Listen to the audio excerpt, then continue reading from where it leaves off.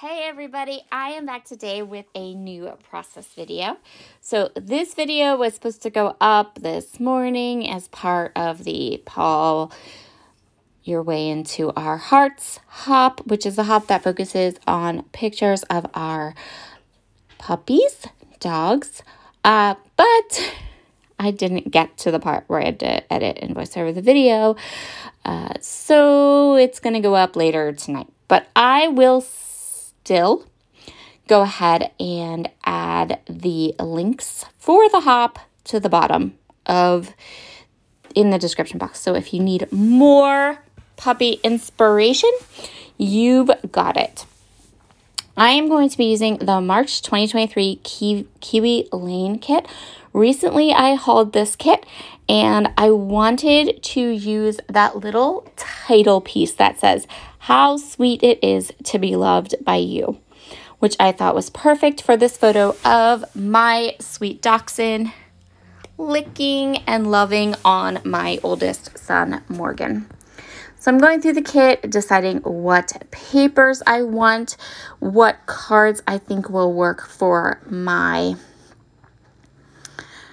page idea.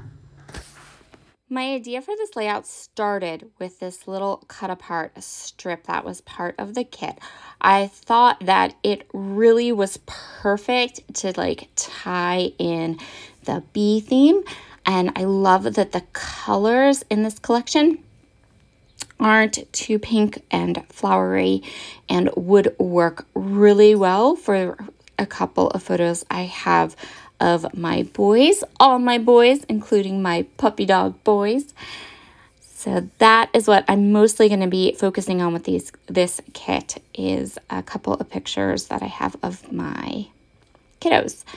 So I am going to start by matting my photo in this pretty yellow paper. I do this all the time.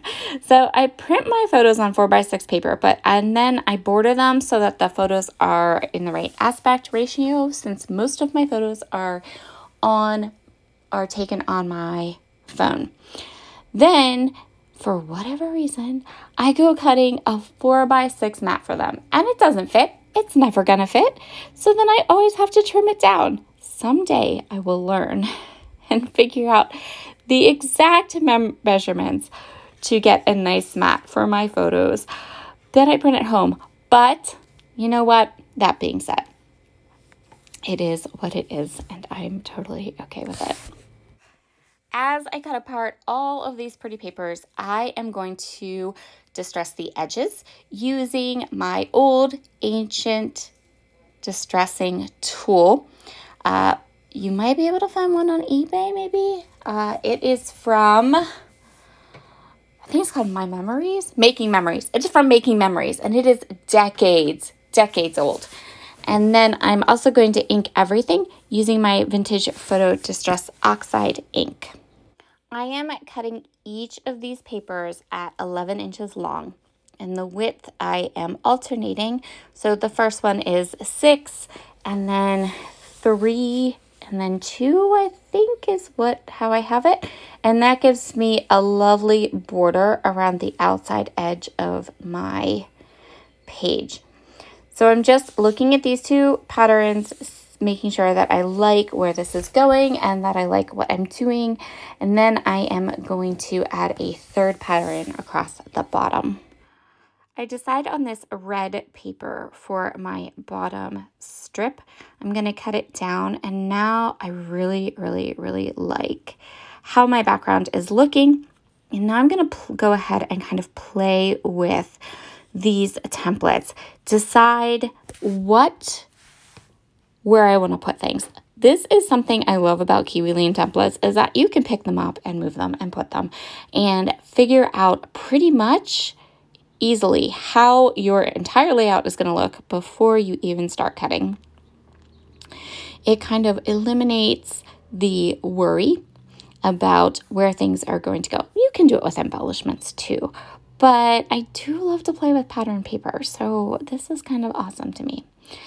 I am going to go ahead and kind of go through all the templates that came in the kit. This layout is just going to be the kit. everything I'm using is part of the March Kiwi Link kit because I had it open and sitting on my desk.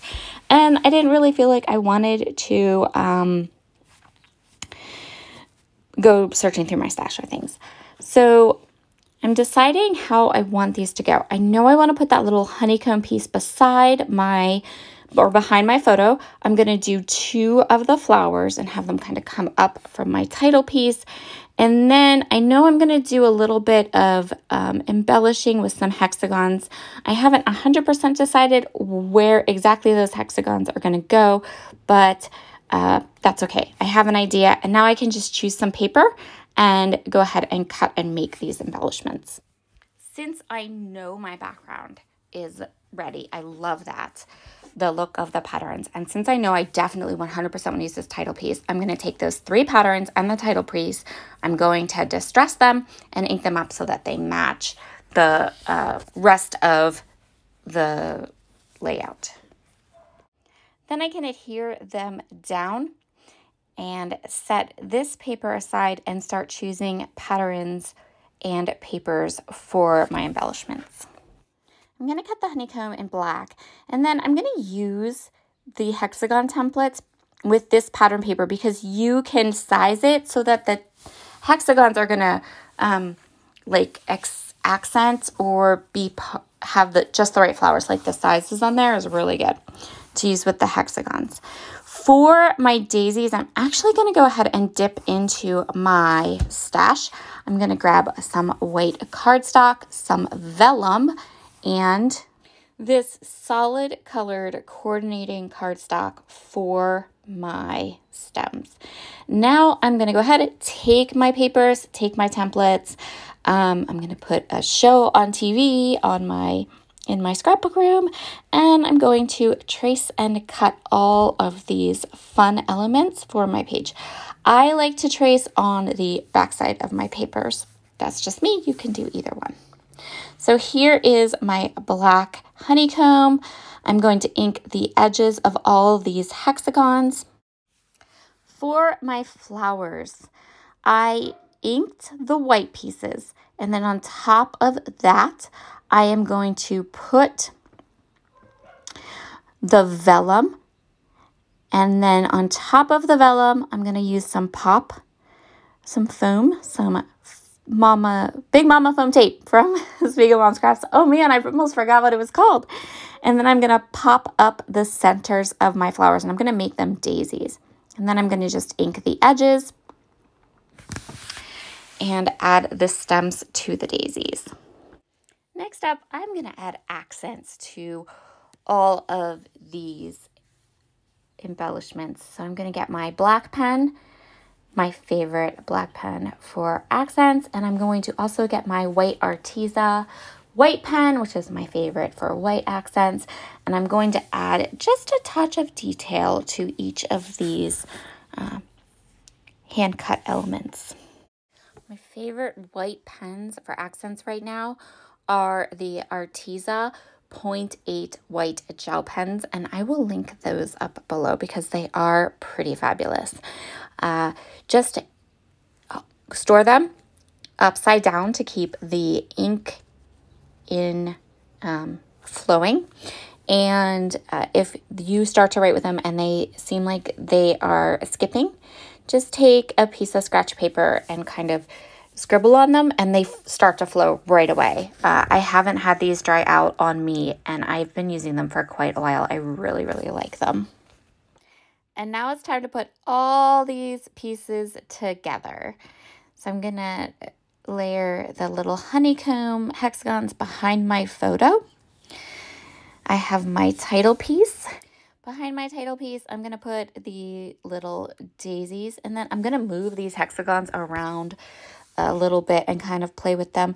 I knew I wanted to include them. I was also trying to decide if I wanted to add a bit of journaling somewhere. Don't like them up at the top. I like them against that red. I just have to kind of play with them a little bit. And so what I decide on is that, yes, I do want to do just a little bit of journaling. So I'm going to grab one of the little cut apart hexagons from that set that comes in the kit. And then I'm going to line up 3 of the hexagons across the bottom. The problem was I didn't like it when the hexagons went over the red, went outside of the red and into my background. For some reason, it just didn't look good to me at all. But when I lined them up, then I liked it. So I'm just going to line them up, and I have an extra hexagon, and I thought, you know what? I can put that up at the top, kind of pulling a hexagon into each set of embellishments, each area of embellishment, and also bringing a little bit more color up to the top. So I'm going to move this around a little bit, but in the end, I kind of tuck it, yep, right under there. Now that I'm ready to go, let's start adhering all of this down. I'm going to place everything right on the background except for my title piece, which I'm going to pop up with some more Spiegel Moms Book Wraps Big Mama foam tape. And then once I have all these things in place, we need more accents. I love little details. That's what I love the most about scrapbook pages. This is my favorite. Adding the little pen details and adding in this case, some Nuvo crystal drops. This is the Calming Aqua color, and it is a perfect match for this kit. I will also link this up in the comments down below in case you'd like to grab some for yourself. But I'm just dotting them all around and just adding the little details, which is my favorite part. Paper and little details. And that's why we're going to call this layout all done. I will add all the links I think you'll need in the description box below, but if you have any questions, feel free to leave a comment.